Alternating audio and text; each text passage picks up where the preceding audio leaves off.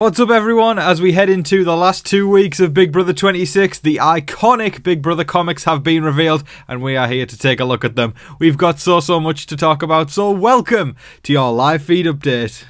Right before we get started, if you are new around here, make sure that you hit that subscribe button. I do live feed updates here all season long and I will be covering more of your favourite shows after Big Brother is finished.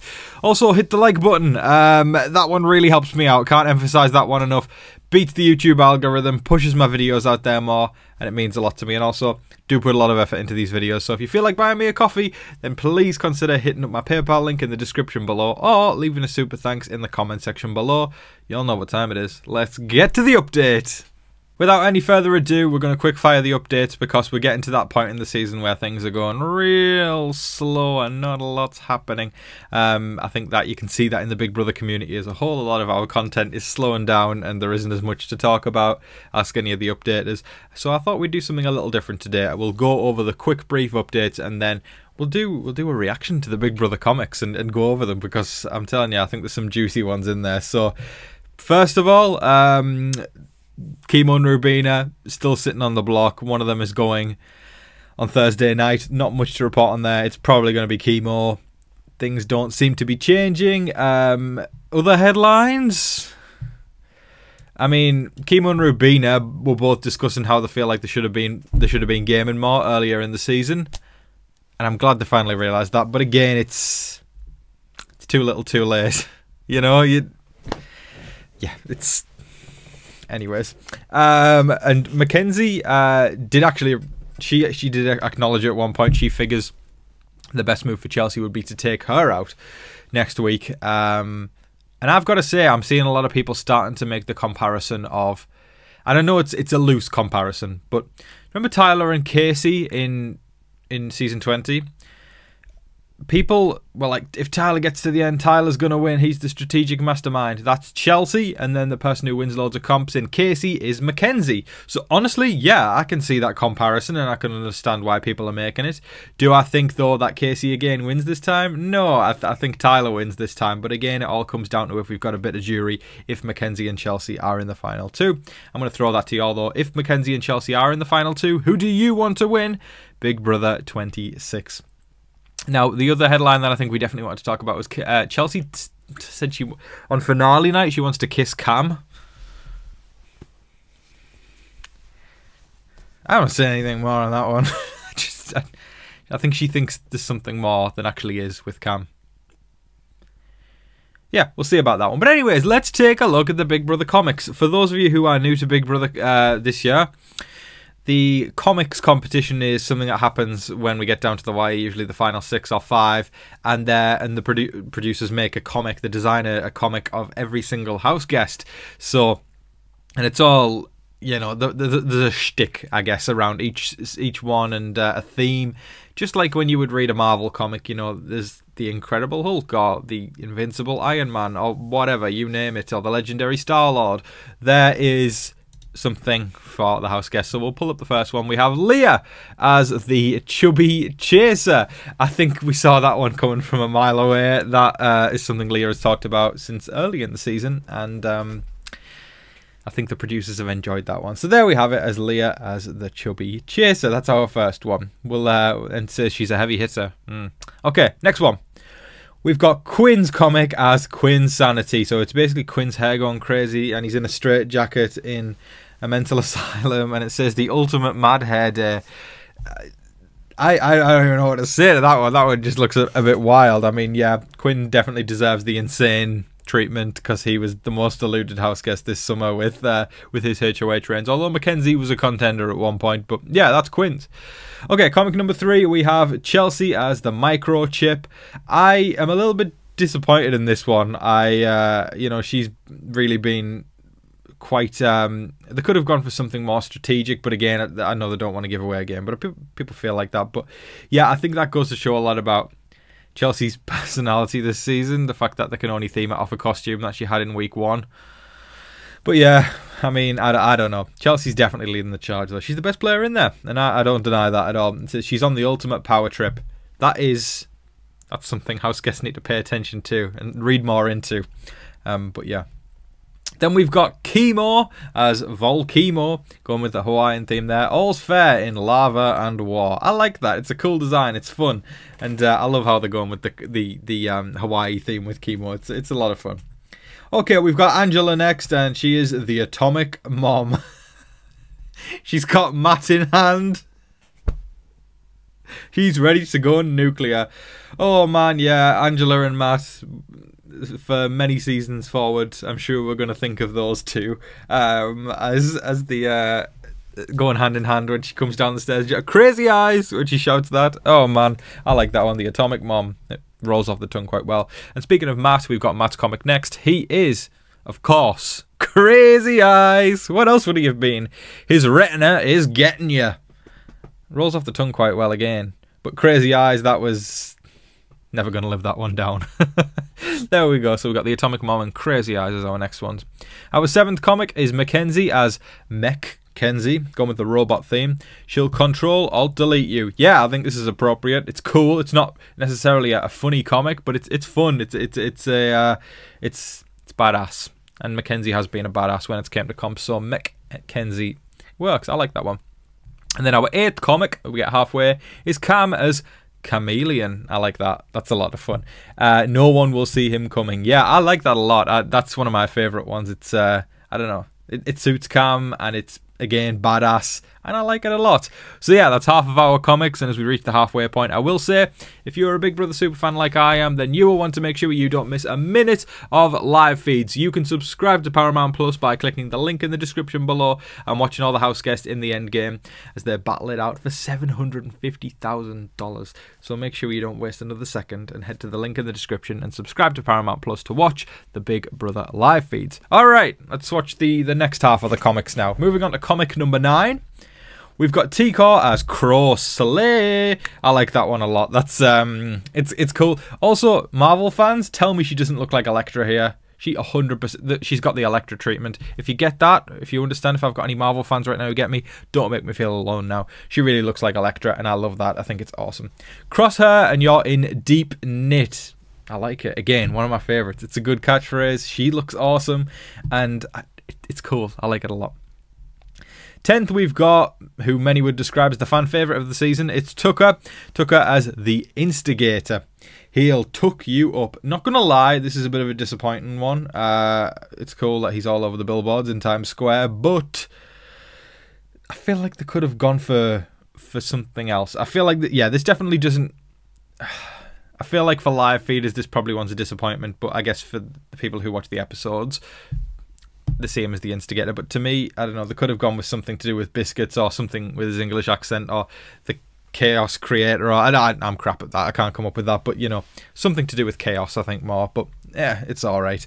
Next up, we've got Rubina as the Roller Rebel. Yes, getting a little bit meta now. Rubina, of course, likes to she rollerblades outside the house, but again, similar to Chelsea's, there isn't much personality to go off, so they've had to focus on something from way back when.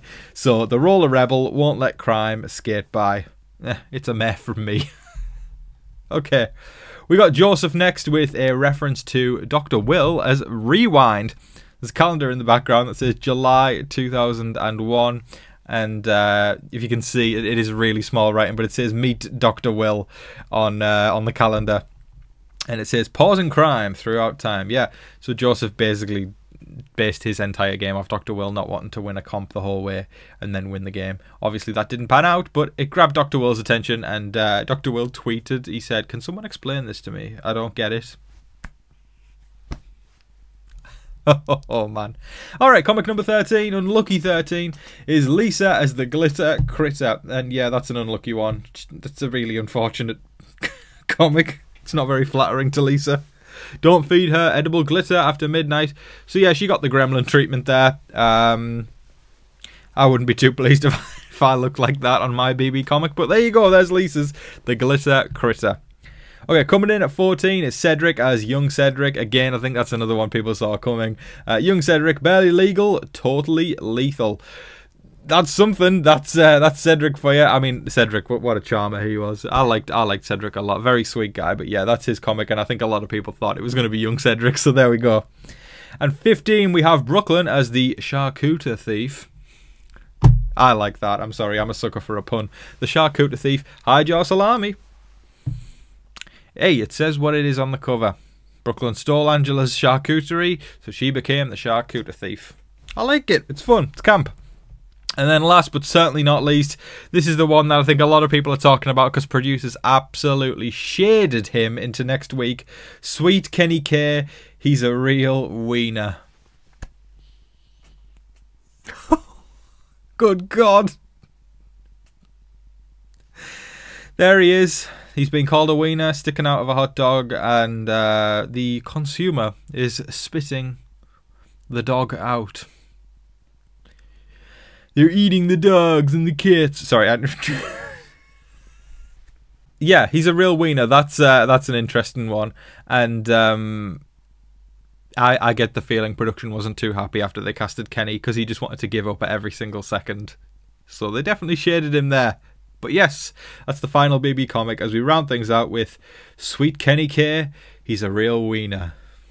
That is all of your live feed updates and BB comic reactions for today, folks. I thoroughly hope you all enjoyed watching. Thought we'd do something a little different today, and I hope it was enjoyable. I'm going to give a shout out to all the wonderful people who got me a coffee yesterday. You are the people who keep the channel going, and you mean a hell of a lot to me. So first of all, we've got Karen Foraker on one of my Only Murders videos, actually, saying thanks as always. Thank you, Karen. I appreciate you, my love. And then Karen also on my Big Brother video saying thanks. Enjoy a coffee on me. I certainly will, Karen. I appreciate you ever so much, my love. Have the best day ever. Thank you. Okay, then we've got the amazing Alicia Charles who says thanks. Thank you, Alicia. I appreciate you. I've seen your face around here loads and it just means a lot to me, so thank you, Alicia. Then we've got the amazing Kimberly the Goat who says, I agree with you 100% on the Chemo and Rubina comments. They seem super sweet, but sweet is not what this game is about. Playing games and singing songs is not what Big Brother is about. It's about that prize money, and it seems like they never even tried to put in the effort to win it. I like them a lot, but I would be very disappointed if either of them placed in the top 2. Thank you so much for everything you do to keep us entertained. It's my pleasure, and I couldn't agree with you more, Kimberly, on that statement that you said. It hits the nail right on the head. Bullseye on the dartboard. Then we've got the amazing Senya Douglas who says, backdoor, speak the truth. Loved it. I laughed for the first time today. Thank you. I'm so glad you laughed. That brings me a lot of joy. And listen, Senya, I had to get that straight about the backdoor. You know, there's still people in the comment section going, Tom, you're wrong. That's not a backdoor. You can backdoor somebody at Final 5. If you think you can backdoor somebody at the Final 5, then I would educate you to go on Google and just do some research on what the backdoor actually is. Because a backdoor isn't putting somebody up after the veto ceremony that wasn't on in the first place. That, my friends, is called a replacement nominee. A backdoor is a specific technique on how to get people out because you don't even have the chance to play in the veto when you get backdoored, hence the name backdoor, because you're being sent out the back way. It's an unclassy way to go out. You're getting backdoored because you didn't even get a chance to save yourself in the veto, so therefore that's a backdoor, not placing somebody up after the veto ceremony. That, once again, is a replacement nominee. Google is your best friend there, folks. Thank you, Senya. Then we've got the wonderful Anita Star 7877. Thank you so much, my love. I appreciate you, Anita. And then we've got David Cushmore who says, Carmen needs to put the pedal to the metal to start winning some competitions and win Big Brother. I'd like to see Mackenzie throw Chelsea under the bus, and that would be epic to watch. Mackenzie needs to win HOH Part 1 in the final and veto if she wants to beat Chelsea. For Rubina and Chemo to save their own skins, start campaigning. Chemo's gone, simple as. Start campaigning at the house and get back in the game. When you go to Boston, go to MIT campus and then Harvard. The two colleges remind me in the movie 21. Go see the movie. It's got Kevin Spacey. It has great scenery of MIT and Harvard. This movie is based on a true story. It has co-star Lawrence Fishburne in the movie. I like Lawrence Fishburne, he's cool. And he has also been in The Matrix, yeah, of course. Eat some crab cakes is the best thing ever to eat. Boston is famous for their crab cakes, fresh crabs, lobsters. Eating fresh seafood is the best on the East Coast. On eviction night, enjoy a good crab dinner with some salad, drink red wine, and dessert for chocolate cheesecake, drink some Starbucks coffee, and eat some M&Ms. Thank you so much, David. I appreciate you, and I will certainly do that. Thank you ever so much, sir. And then last but certainly not least, we've got the wonderful Anne Russell Bruno who says, what is your favourite fish living on the coast? I love halibut. In Boston, steamed clams with butter is a must. That sounds amazing. I will miss your BB26 updates. Another surgery tomorrow, so catch you on the flip side. Well, first of all, Sending love to you, Anne Russell Bruno. I hope surgery goes well. Can we all show some love to Anne Russell Bruno and send her some love? I hope surgery goes well, my love. And yeah, I'm sending you lots of hearts from me. And as for my favourite fish, I mean, cod obviously is a classic. I could talk on fish all day. I've loved salmon since I was a little kid. But here's the thing. I love. Okay, trout is kind of nice as well. Tuna is overrated in my opinion. This is becoming a whole fish review right now. I'd probably go salmon. I think salmon, but also I as much as I like a salmon fillet, I love smoked salmon. That isn't just one of my smoked salmon isn't just one of my favorite fishes. It's one of my favourite foods in the world. I love smoked salmon. Smoked salmon loves me. We get along very well, especially when it comes on a nice cracker or, I don't know, on anything, because I love smoked salmon so much. Thank you so much, Anne Russell Bruno, and I'm sending you lots of love, my love. Mwah. Thank you so much for watching, everybody. Don't forget to like, share, comment, subscribe, do all of that wonderful stuff. But until your next live feed update, I've been your host, Tom Vasey. Good night.